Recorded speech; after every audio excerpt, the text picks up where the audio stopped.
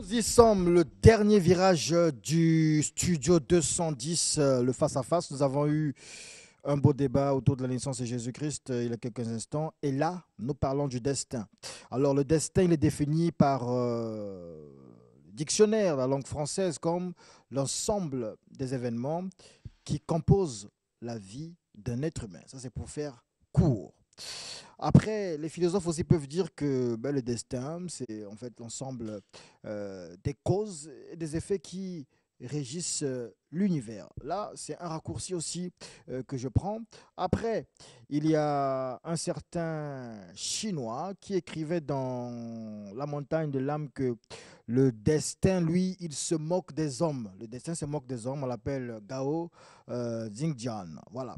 Après, nous avons aussi Diogène Laërce que nous avons, pour nous généralement qui avons fait la série A, qui sommes passés par la série A. Nous avons découvert de la philosophie, des grands noms que nous avons découverts en tant que lycéens, en tant qu'étudiants et élèves de terminale. C'est Diogène Laërce qui nous dit que toutes choses ont lieu selon le destin. Alors on comprend que le destin est important. L'un des face-à-face du quinquennat du studio 210 portait sur le destin. Maître Avatar de la RDC avait fait la traversée spécialement pour le quinquennat. Le docteur Ben Youssef s'était fait disponible pour le quinquennat et ils ont parlé du destin. Leur façon de voir la chose, leur façon de comprendre le destin n'avait pas plu. Donc, et Avatar et docteur BOSCO Ben Youssef n'avaient pas plu à la communauté islamique ahmadiyya. Et vous avez suivi ici, jour par jour, jour pour jour, jour par jour aussi, comment Saïd Ahmad a décrypté, a décortiqué, a démontré que le destin, ce n'est pas ni ce que disait docteur BOSCO Ben Youssef, ni ce que disait Maître Avatar. Et donc, pour la communauté islamique ahmadiyya, le destin est fixé par Dieu. Et le destin, c'est le plan de Dieu. Maintenant, pour les animistes et les animides que représente le docteur BOSCO Ben Youssef, le destin se construit ou est construit par l'homme lui-même. Et le destin, c'est simplement le bien-être social. Ce qui est le contraire du bien-être social, ce n'est pas le destin. IBRAHIM ITELA, bonjour. Bonjour. Vous êtes représentant de la communauté islamique ahmadiyya du côté de Gamboma. Oui. Voilà. Et vous venez ici sous le mandat de celui qu'on appelle M. Saïd Ahmad, responsable de la communauté islamique ahmadiyya au Congo. C'est bien cela. Oui. Merci d'avoir fait le déplacement. C'est un honneur pour Merci. Studio 210. Bonjour, docteur BOSCO Ben Youssef. Bonjour, monsieur le journaliste. Alors, nous avons balisé le terrain. Vous avez 3 minutes pour nous faire comprendre ce que je venais de dire. Vous avez dit que le destin est fixé par Dieu et le destin sur le plan de Dieu. Démontrez-nous ça. Vous avez 3 minutes. Merci beaucoup pour la parole. Assalamu alaikum wa rahmatullahi wa barakatuhu. Pour ceux qui nous suivent, Bismillah ar-Rahman ar-Rahim. Nous avons tous suivi à la télé cette émission sur la théorie sur le piège du destin que vous aviez fait avec Maître Ben, auquel il avait résumé en fait le destin sur 5 points. Il dit le destin, c'est construire, avoir le moyen de déplacement, avoir une femme, avoir des enfants, avoir des économies. Donc, sur ces 5 points, c'est ça, c'est que selon lui, ça résume le destin. Pourquoi nous ne sommes pas du tout d'accord sur ce point? Parce que ce n'est pas seulement parler d'un point de vue religieux, nous vivons dans un monde réel. Et il faut prendre la réalité comme base de la connaissance dont nous devons juger. Aujourd'hui, quand nous parlons du destin, nous devons prendre des choses qui sont concrètes. Il y a d'abord ce que nous prenons les formes, les actes de l'homme. Parce que si nous commençons seulement à définir le mot, les gens ne comprendront pas du tout. Il y a d'abord les actes de l'homme. Les actes de l'homme sont classés dans 3 catégories. Il y a les actes qui est en moi, c'est-à-dire ce qui se passe en moi. Notre cœur en train de battre, nos poumons en train de fonctionner. Est-ce que c'est nous qui avons fixé cela? Ce n'est pas nous qui avons fixé. Est-ce que ça dépend de nous pour fonctionner? Non, ça ne dépend pas du tout de nous. Deuxième des choses, les actes qui se passent sur nous. Aujourd'hui, nous sommes nés dans des familles. Qui a choisi sa famille? Qui a choisi son pays? Qui a choisi la couleur de sa peau? Toutes ces choses, nous ne les avons pas du tout choisies. Troisième des choses, c'est que nous faisons nous-mêmes, c'est-à-dire les actes qui viennent de nous.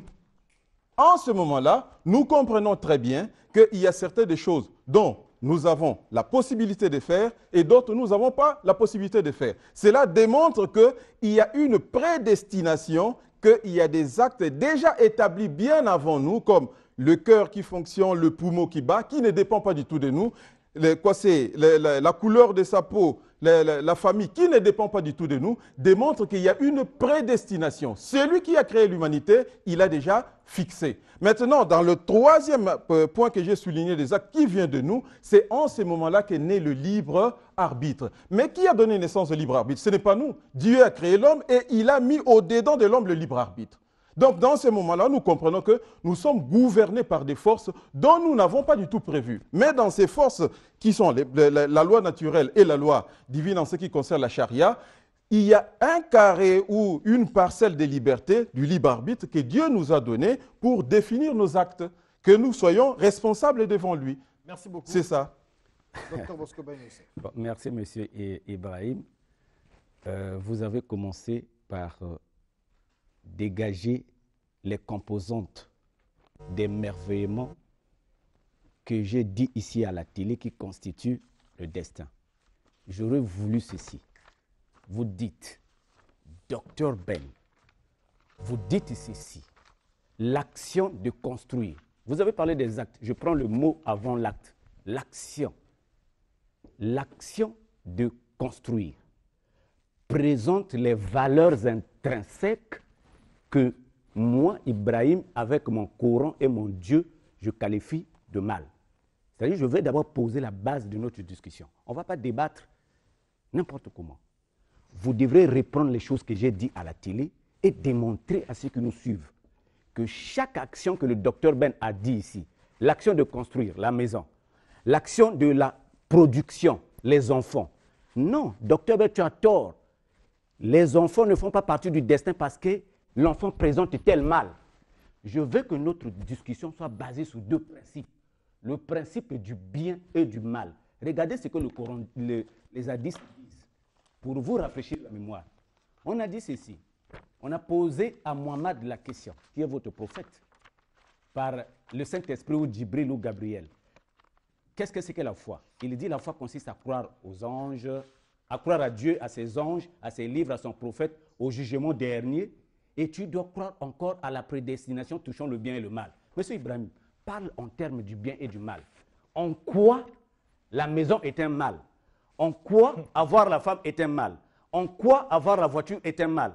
En quoi avoir l'argent est un mal? À la fin, tout le monde ici dira, docteur Ben, cette fois-ci ne dis plus ça parce qu'il vient de démontrer coraniquement que les éléments que toi tu appouilles ici, qui déterminent le destin de l'homme ici-bas sur la terre, n'ont rien de bien à l'intérieur. Laissez-moi vous rappeler, peut-être il me reste une seule minute. Selon les principes animistes, tels que nous basons déjà, nous vous tapissons déjà là où vous allez glisser, selon les principes animistes, nous disons ceci, l'homme est un agent moral. L'homme est un agent moral. Il a le pouvoir d'évaluation des choses et de les consommer. C'est un évaluateur. Ce que vous dites là, est-ce que c'est Dieu qui le dit ou c'est vous? C'est vous qui venez le dire ici, oui, l'homme a le cœur qui bat indépendamment. Bon, je ne veux pas aller dans la biomédecine. Je pourrais vous démontrer que le cœur de l'homme pourrait battre. On peut contrôler le cœur de l'homme. C'est-à-dire qu'il ne bat pas selon ce que Dieu veut. Ce n'est pas ça. Je ne veux pas aller dans ces débats inutiles. Démontre-moi clairement quelles sont les valeurs intrinsèques qui sont dans ces actions, Ibrahim, qui sont mauvaises. C'est votre parole. Vas-y. C'est-à-dire vous êtes déjà en train de perdre votre temps au lieu de concentrer à présenter votre destin. C'est-à-dire nous parlons du destin. Nous ne parlons pas encore du bien et du mal. Le bien et le mal font partie du destin, mais ce n'est pas ça le destin. C'est ça que vous devez comprendre. Le Coran dit ceci, chapitre 7, verset 35. « Et pour chaque peuple, il y a un terme et l'expiration de leur terme. Ils ne peuvent rester un seul moment en arrière, ni les dévancer. » Dieu a créé la vie. Nous connaissons tous que chaque chose qui a un début a une fin. Nous sommes nés par notre propre volonté. Est-ce que nous quitterons ce monde par notre propre volonté? Qui a fixé ça? La mort, la vie, qui a fixé? Ce n'est pas nous qui avons fixé. Donc, il y a des choses dont nous n'avons pas le contrôle sur ça. Donc, Coran chapitre 57, versets 23 à 24, il dit « Il ne survient aucun malheur, ni sur la terre, ni en vos propres personnes, qui ne soit inscrit dans un livre avant que nous l'amenions à l'existence. Assurément, cela est facile pour Allah. Qui a établi cela? Le libre arbitre qui a établi. C'est dans le libre arbitre que trouve le bien, la notion du bien et du mal. Qui a établi? Est-ce que nous-mêmes qui choisissons le bien et le mal? Nous ne choisissons pas. Dieu qui nous a définis par la loi religieuse et la loi morale, qui est le prolongement de la loi religieuse, le bien et le mal. Vous êtes tous nés dans des familles, on vous a éduqué en vous montrant ça c'est mauvais, ça c'est bon. C'était par votre propre volonté. Ils ont reçu une connaissance quelque part et ils nous ont transmis cette connaissance. Sur base de cela que nous fonctionnons. Sur la loi naturelle, l'homme est sujet à contrainte. Il ne peut pas faire le choix. Nous sommes nés, nous mourrons. Personne ne peut choisir, non, il veut vivre sur terre et éternellement. Mais c'est dans la loi religieuse, c'est-à-dire dans la charia et la loi morale qui est son prolongement, c'est là que nous avons le choix, soit de faire quelque chose et de ne pas faire. Et la capacité de le faire, c'est Dieu qui nous a dotés. Il nous a doté la capacité, soit de faire quelque chose, soit de ne pas du tout le faire. Il nous donne le choix, non? Il dit quoi à propos de la religion? Vous avez le droit, soit de refuser, soit d'accepter. Il ne nous force pas. Il a envoyé ses messagers. Prêchez-le. Regardez, la voie est par là. S'ils suivent, c'est bon. S'ils ne suivent pas, c'est bon. Il dit, le bien que vous faites, c'est pour votre propre bénéfice. Et le mal que vous faites, c'est pour votre propre détriment. Donc, c'est là, nous sommes toujours dans le cadre de la prédétermination fixée par Dieu. Donc, dans ce carré, nous avons une libre arbitre. C'est ce que vous devez insister, expliquer, que le libre arbitre, c'est là que vous êtes. Maintenant, Bien. ce que vous avez dit, je vais détruire ça, ne t'en fais pas. Bon, malheureusement, tu ne le fais pas. Il y a encore le Vous temps. croyez que Dieu, qui crée toutes choses, qui connaît toutes choses, pourrait-il à la fin créer un enfer? Si Dieu sait que moi je serai perdu, pourquoi m'a-t-il créé? Si vous dites que lui connaît toutes choses, non. Nous disons ceci, nous les animistes. Avant le Coran, avant que le Coran soit venu, que toi tu es en train de t'appuyer là-dessus, avant le Coran, les animistes ont la proto-législation. C'est-à-dire, la proto-législation, c'est la législation qui vient, le droit qui vient avant les Écritures révélées. Avant Muhammad, les gens ne connaissaient pas le bien et le mal. Avant que le Coran soit arrivé. Comment voulez-vous que Dieu sait très bien que le docteur Ben sera perdu et il me crée? Comment expliquez-vous cela? Ça n'a aucun sens. Nous disons ceci. Vous avez bien établi votre introduction, que j'ai suivi le docteur Ben. Même votre missionnaire a dit, le docteur Ben a perdu tout son temps à dire ces choses. Vous ne revenez pas pour me démontrer que ce que je dis ici est mauvais. Maintenant, je rentre en vous disant ceci. Ce que vous dites ne tient pas debout. Regardez, il est écrit dans le Coran, Dieu, le dominateur suprême qui fait ce qu'il veut. Dieu fait ce qu'il veut. Mais moi, je fais quoi? Si Dieu fait ce qu'il lui veut, il est capable de dire à M. Ibrahim, ne va pas à la télé. Et moi, qui est capable de dire à mon enfant, je ne vais pas à l'école. Qui suis-je? Qui suis-je? Donc, nous disons ceci, c'est l'homme qui est l'évaluateur de toutes les actions ici-bas sur la terre. Ce n'est pas un Dieu qui viendra me dire ce que moi je dois faire. Parce que les mêmes jugements-là, du bien et du mal, des actions de l'homme, il n'y a pas que Dieu qui a ce pouvoir. Si moi j'ai le libre arbitre, mais Dieu est plus grand que moi en quoi? Parce que lui, il ne peut pas m'arrêter de faire le mal. Si moi je prends une arme pour tirer une personne, je viens chez vous, vous avez un petit garçon devant vous.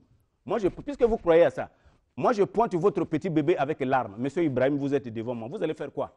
Vous allez me laisser tirer cet enfant pour à la fin dire que oui, vous étiez libre de pratiquer votre action et c'est à la fin ce Dieu qui va vous juger. Nous disons cette révélation est erronée, elle est fausse. Elle prouve clairement les limitudes de Dieu. Pourquoi? Parce que moi, je ne laisserai pas quelqu'un qui a une arme devant moi tirer mon fils, je lui enlèverai l'arme. Et la police fait quoi? En simple. Entre Dieu et la police, un policier te voit avec une arme, mais il te ravit ça. Mais Dieu, votre Dieu, Allah, te voit avec une arme pour tirer une personne, il lui dit, tu peux le faire, c'est au dernier jour que moi je dirais que c'est ton action. Était soit mauvaise ou bonne, parce que seul Dieu juge les actions des hommes. Ça veut dire quoi? Si vous avez tué une personne dans l'islam, votre action n'est pas encore mauvaise aussi longtemps que Dieu n'a pas approuvé ça. Vous comprenez? Voilà. Hors chrono. Question au docteur BOSCO Ben YOSSEPH. Dieu n'existe-t-il pas? Bien. Qu'est-ce que c'est que la notion de Dieu? Pour nous, Dieu a trois éléments qui le constituent. Vous comprenez? À 3 éléments qui le constituent. Nous avons les lois cosmiques, celles qu'il appelle ici par le libre arbitre. Il n'y a pas que seulement le libre arbitre, il y a aussi la loi de l'évolution, il y a aussi la loi de la création, il y a au moins plus de 10 lois. Il n'y a pas qu'une seule loi, le libre arbitre. Pourquoi il se cache seulement derrière le libre arbitre? Il y a les lois que nos prédécesseurs, que nous appelons les intelligences. Question simple. Dieu existe-t-il ou pas? Le contexte de Dieu, il n'est pas l'unique et suprême. Les dieux existent. Pourquoi? Parce que chaque peuple a un monde. Le monde arabe a son Dieu. Donc, votre Dieu existe, le Dieu des Notre animistes. Dieu à nous existe, mais pas dans le contexte. Définissez-nous votre Dieu. Notre Dieu. Oui, ta question est piégée, mais moi je la réponds avec tant de simplicité. Je la réponds poliment comme Cicéron qui fut l'un des animistes. Nous l'appelons Dieu l'animala cultura. C'est celui qui permet à l'homme de cultiver son intelligence en vue de là-haut bien-être ici-bas sous la terre. C'est un être vivant ou bien c'est... Parce que Nous les sommes dans le monde animistes, quand même, cosmique. L'invisible domine sur le visible. il est... Ce n'est pas un être qui est unique, suprême, assis, un bourreau, un père fouettard qui domine sur tout tel qu'ici. Dieu le dominateur suprême qui fait ce qu'il veut. Non, ce n'est pas un bourreau comme ça. C'est pas un dictateur. Ce n'est pas un bourreau, un dictateur qui est assis sur un fauteuil qui fait tout ce qu'il veut. Ce Dieu-là, nous l'avons mis de côté. Merci beaucoup. Voilà. Monsieur Ibrahim était là. Oui. Vous avez parlé ici du destin, vous avez parlé du libre arbitre. On aimerait comprendre la différence entre le libre arbitre et le destin. C'est-à-dire, si vous avez bien suivi mon introduction, quand on parle de la prédestination ou du destin, ça ne voudrait pas dire que le libre arbitre est en dehors de cela. Le libre arbitre fait partie du destin. Pourquoi? Le destin est gouverné par des grandes lois d'abord. Il y a la loi naturelle, dont l'homme est sujet à contraindre. Nous n'avons pas de choix là-bas, comme je venais d'expliquer. Et il y a la loi, ce qu'on dit la charia et son prolongement, la loi morale, dont Dieu qui a mis en l'homme et il lui a donné la capacité de choisir. Il va faire ou il ne va pas faire. C'est pour cela que dans le Coran, il dit « La ikraha fi din », pas de contraintes en matière de religion. Quand on dit en matière de religion, ce n'est pas seulement la religion de la croyance, ainsi de suite. Non, quand vous prenez des principes directeurs de votre vie, vous voulez le conduire de telle ou telle manière, c'est ça tout ce qu'on appelle En réalité, din. le libre Maintenant, arbitre, c'est... ça fait partie du destin, ce n'est pas en dehors du destin. Parce que ce n'est pas nous qui avons fixé ça. Est-ce qu'on peut dire que c'est la possibilité, c'est le libre arbitre, c'est la possibilité d'exécuter, la possibilité, le choix d'exécuter ou non le plan de Dieu? Oui, c'est ça, non? C'est ça. C'est ça. Quand Dieu a prévu déjà qu'il y aura un bien, il y aura un mal. Ce n'est pas, ça ne voudrait pas dire, il a dit aux hommes, faites ça, ne faites pas ça. Vous comprenez? Il sait très bien que par rapport à notre conduite, si nous choisissons la voie du mal, regardez ce qui va arriver. Si nous choisissons la voie du bien, regardez ce qui va arriver. Ça veut dire que le destin existe, mais Dieu a donné la capacité. La capacité de l'homme de choisir dans cette parcelle-là. D'exécuter le plan de Dieu. Si vous n'est pas exécuté. Merci beaucoup. C'est en ce moment-là que vient sa responsabilité devant Dieu. Merci et c'est là qu'agit la justice. C'est pour permettre de faire comprendre un peu tout ce qui se dit. Oui. On peut rouvrir le chrono. Vous avez vos 3 minutes. Merci beaucoup. C'est que Maître Ben n'arrive pas du tout à cerner une chose. Je ne sais pas si je n'avais pas bien défini avant qu'il s'est perdu quelque part. Le destin ne voulait pas dire, comme je viens de le répéter, que le libre arbitre est en dehors. Non, ce n'est pas ça. Le destin ne voudrait pas du tout dire que quand Dieu a dit qu'il fait ce qu'il veut, ça voudrait dire qu'il agit dans le désordre. Ce n'est pas ça.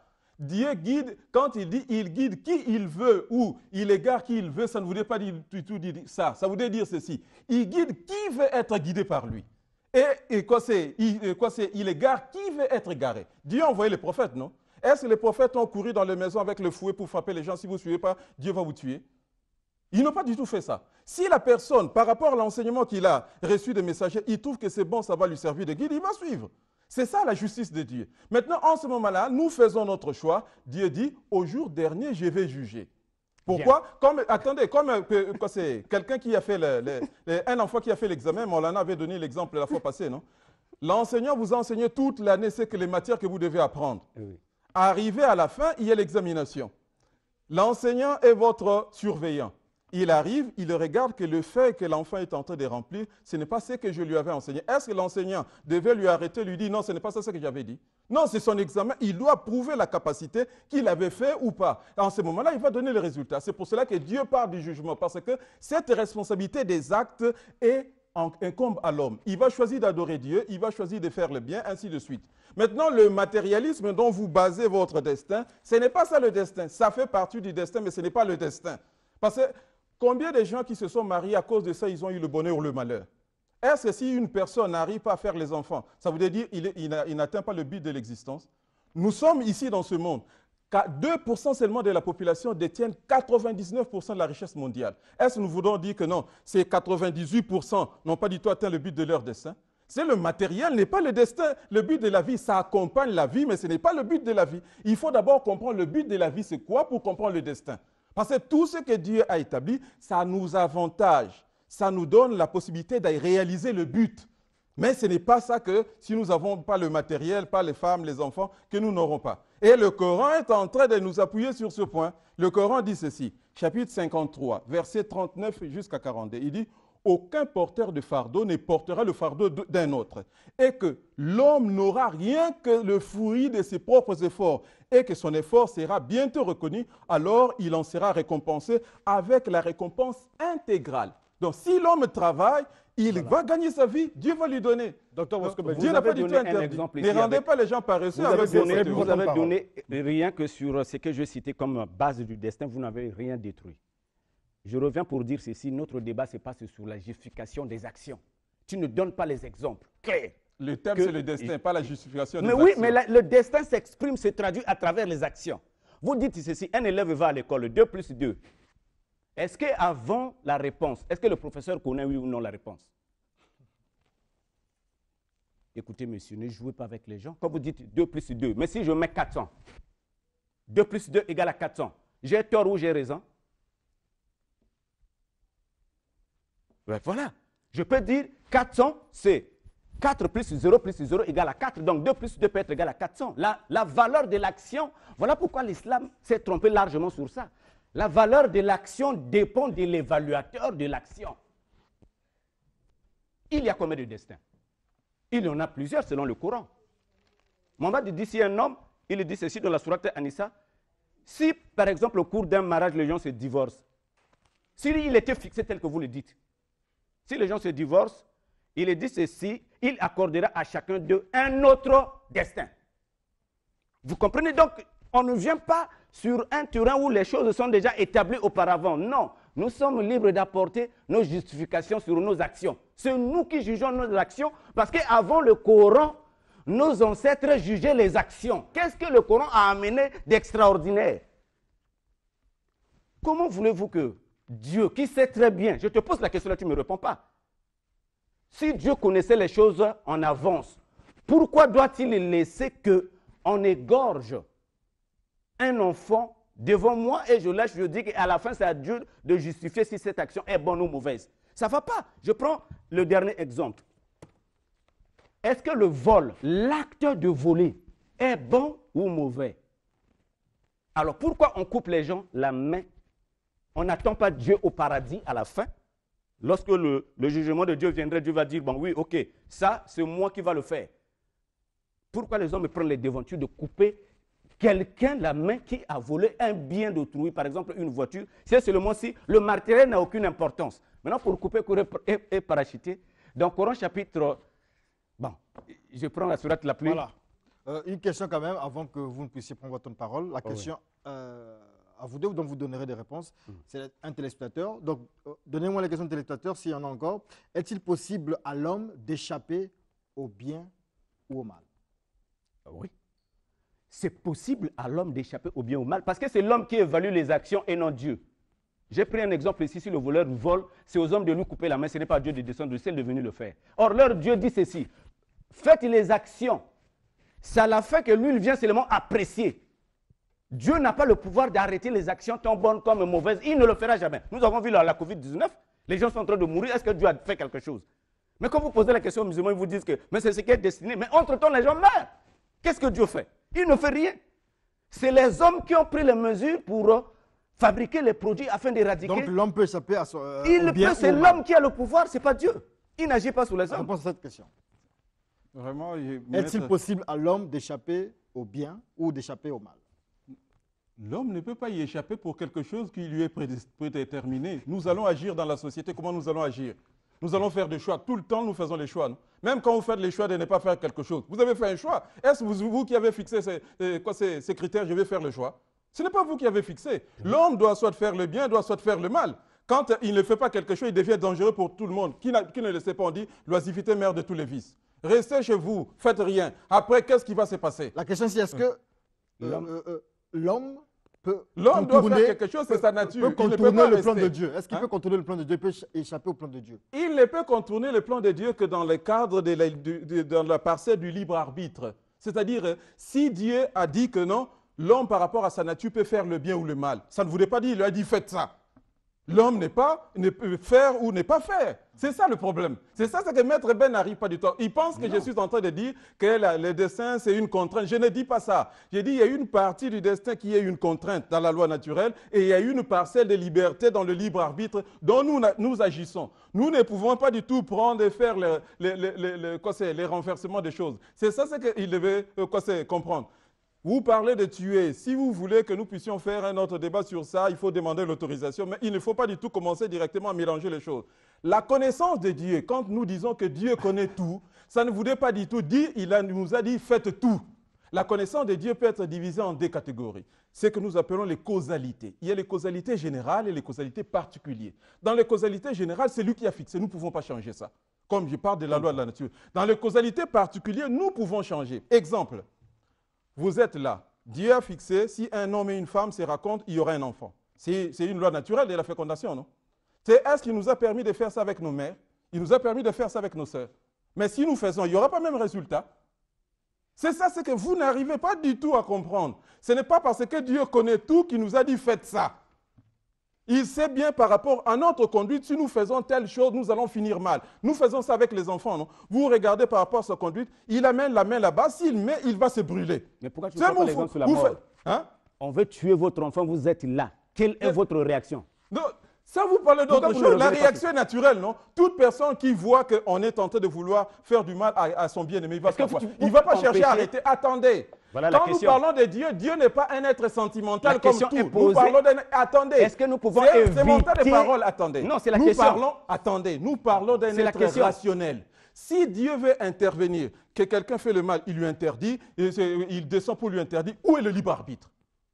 Le libre arbitre, c'est ça le choix, non? Nous allons faire, nous n'allons pas faire. S'il commence à intervenir, il n'y aura plus le libre arbitre. Le monde est détruit. Votre temps de parole épuisé, Dr BOSCO Ben YOSSEPH. Juste après vous, nous allons lire quelques questions ou prendre des appels. Donc, vous nous appelez au 04 419 07 22 pour les appels extrêmement aujourd'hui et on lira les messages. Alors, je reviens tout simplement pour dire à mon frère, parce qu'il a insisté beaucoup sur le libre arbitre et sur la causalité. Non, écoutez, le monde est divisé en trois forces. Nous avons les lois cosmiques. C'est ce que vous entendez par le libre arbitre, la causalité. Mais il y a aussi l'évolution, il y a aussi la création. L'homme a le pouvoir de créer. Ne confondez pas tel que vous êtes en train de dire les lois biologiques. Nous les acceptons, nous disons ceci, les lois biologiques, les lois des hommes et les lois cosmiques. Ce que vous entendez par le libre arbitre, nous appelons ça les lois cosmiques. Ce n'est pas Dieu qui les a établies. Ce n'est pas Dieu qui les a établies parce qu'avant le Coran, ces lois existaient. Nous sommes en train de vous démontrer que votre révélation est fausse parce qu'elle commence qu'à partir de Mohammed. Or, avant Mahomet, les gens étaient libres de pratiquer leurs actions. Est-ce que vous comprenez? Nous ne rejetons pas la causalité. La causalité fait partie des lois cosmiques. Nous ne refusons pas la fidélité ou l'infidélité. Elles font partie des lois cosmiques. Elles ne dépendent pas d'un Dieu. Est-ce que vous comprenez? Elles ne dépendent pas d'un Dieu. Le libre arbitre est plus puissant que Dieu lui-même. Pourquoi? Si Dieu réellement a prédestiné un paradis pour vous, vous pensez que vous n'aurez pas pu connaître la date de votre mort? Vous. Si Dieu a destiné le paradis pour vous, vous aurez pu connaître parce que c'est un bien pour vous. Et laissez-moi revenir sur ce que nous avons dit ici, que vous avez traité du matérialiste. Qu'est-ce que Dieu va vous récompenser dans le paradis? Est-ce qu'il n'y aura pas de maisons là-bas? Est-ce qu'il n'y aura pas de femmes? Si seulement si ce que je dis au début, si ma base est l'objet de votre rejet, qu'est-ce qui vous est destiné au paradis? Dites-le devant les gens. Qu'est-ce qui vous est destiné au paradis si ce n'est pas le matérialiste? Dites-le ici. Est-ce qu'il n'y aura pas les femmes? Est-ce qu'il n'y aura pas à boire? Est-ce qu'il n'y aura pas la jouissance avec les vierges? Est-ce qu'il n'y aura pas le paradis? Le paradis n'est pas une maison, n'est pas un lieu? Il peut vous répondre? Qui le répond? Qu'est-ce qui vous est destiné là-bas? Qui ne Non. figure pas dans mon matérialiste? Qu'est-ce qui vous est destiné? Maître Ben, en tout cas mes excuses beaucoup, vous avez perdu la raison. quand on parle du paradis et de l'enfer, ce n'est pas des états matériels. Il faut que ça soit matériel pour que nous puissions bénéficier de quelque chose de matériel. Nous parlons de paradis et de l'enfer, ce sont des états spirituels. Comment les gens vont avoir les maisons au paradis dans ce sens spirituel? Non, il a dit parce que non, vous avez non, 72, non, attendez. 72 vers si vous non, attendez non, d'abord. non, ce n'est pas du tout ça. Attendez, Vous m'avez posé la question, non? Attendez. Voilà. Quand on parle de paradis, ce sont des états spirituels, pas physiques. Elles sont représentées par quoi? Dieu nous donne, attendez, c'est que Dieu nous a donné. Ça. Attendez d'abord, non? C'est que Dieu nous a donné comme exemple dans le Coran. Il nous donne l'image, mais pas c'est ça. Ce n'est pas qu'il a dit que non, vous aurez des compagnons. Il a dit que vous aurez des compagnons. Les femmes aussi vont entrer au paradis. Oui. Si les hommes ont 70 vierges, les femmes aussi auront 70 hommes. Ça, c'est vous les n'arrivez pas du tout à comprendre. Attendez. C'est ça que vous n'arrivez pas du tout à comprendre. Quand nous serons au paradis, chacun d'entre nous sera avec des êtres dont il aime. Nous n'aimons pas les prophètes de Dieu, nous serons avec eux. Nous n'aimons pas les croyants, nous serons avec eux. C'est spirituel, ce n'est pas physique. Merci beaucoup. Le temps de parole est épuisé. On va prendre ici donc les appels. S'il n'y a pas d'appel, on va lire ce message.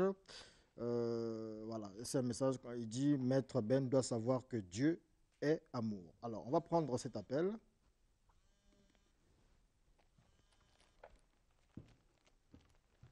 Bonjour. Bonjour. Oui, Studio 210, on vous écoute, c'est le face-à-face autour du destin. Oui, mais je voulais intervenir, je suis M. Marcel. Monsieur Ben est dans le désordre. C'est un perturbateur, il déroute les gens. Le musulman est dans le vrai chemin. D'accord. Vous pensez que le musulman a raison, il est sur le droit chemin? Le musulman a raison. Merci beaucoup. Ok. Je vous en prie. Voilà, nous continuons donc à prendre les appels en direct. Ben, je vais prendre ici exceptionnellement. Bonjour. Studio 210, on vous écoute. Allô? Studio 210, on vous écoute. Au fait, je voulais intervenir. Allez-y, monsieur, vous êtes en direct.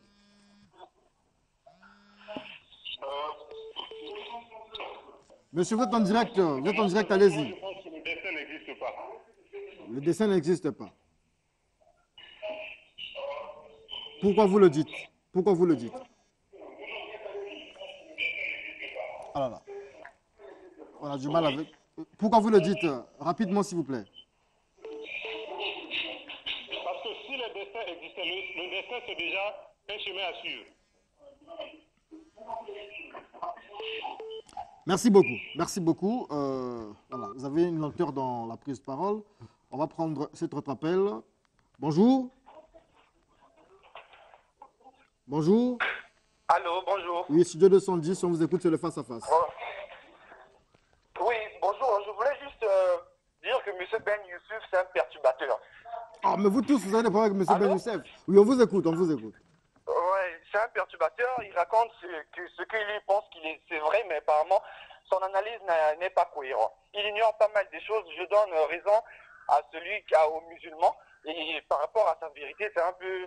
C'est explicite, quoi. Donc, alors, Ben il Youssouf ignore par doit exemple revoir quoi? un peu Voilà. sa théorie et essayer de ne pas ignorer les lois. J'aimerais apporter quelque chose. Vous m'écoutez? Allez-y. Allô? Allez-y, je vous écoute.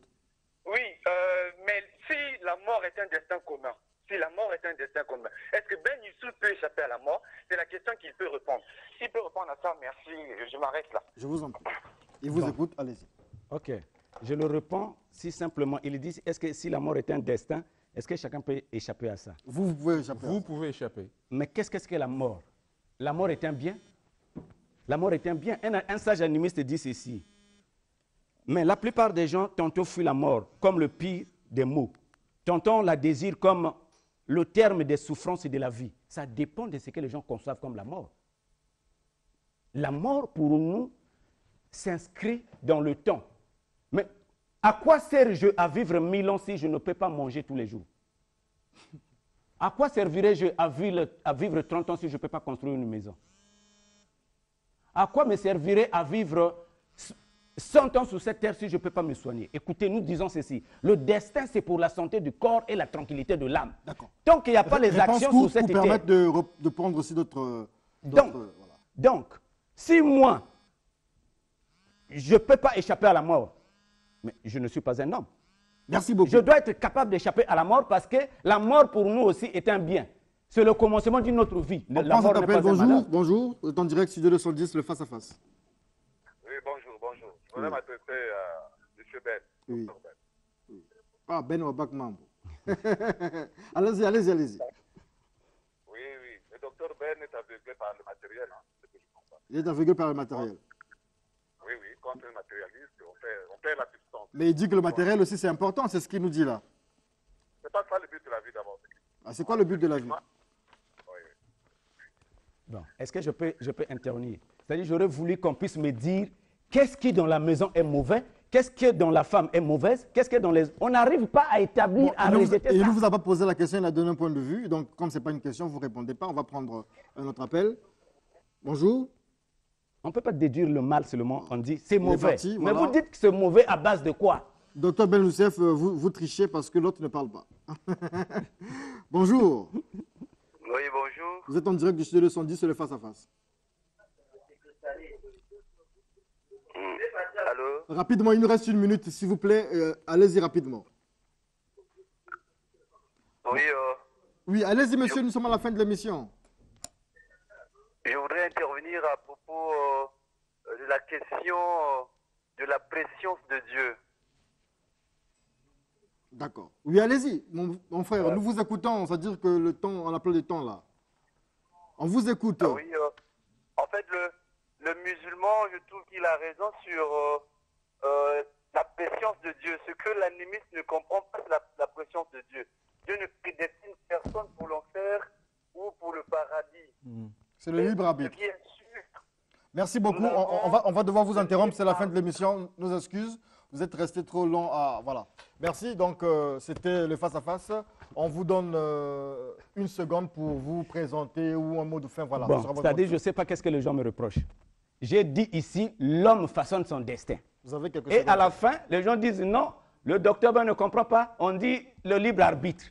Mais qui choisit Comment dans on peut le vous libre... contacter? Parce que voilà, il faut qu'on... Qui choisit dans le libre arbitre? Comment on peut vous contacter? Ok, pour tous ceux qui veulent me contacter pour développer le sujet, moi je suis au 06 603 90 09. 06 et 603 90 Ce 09. sera votre mot de fin. Je dirais que ceux qui vont suivre les théories de Maître Ben, en tout cas, ils sont en train de mettre leur vie en danger. Soyons réalistes, Dieu existe, il nous a déterminés à certaines choses, essayons de marcher bien et utilisons bien notre libre arbitre afin que nous puissions avoir une bonne vie dans ce monde et dans l'au-delà. Merci la vie ne beaucoup, s'arrête pas ici. monsieur IBRAHIM ITELA de la communauté islamique ahmadiyya. Merci aussi au docteur BOSCO Ben YOSSEPH, guide spirituel du nouvel ordre des animistes. C'était le face-à-face autour du destin. Je pense qu'il n'y aura peut-être pas de suite parce que tout a été dit.